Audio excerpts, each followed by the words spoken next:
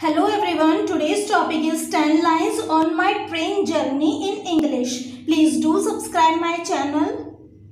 One day our family decided to go to Delhi. We reached at the railway station and bought tickets. The railway station was crowded with passengers. The train started at 5 p.m. I was sitting on the window side.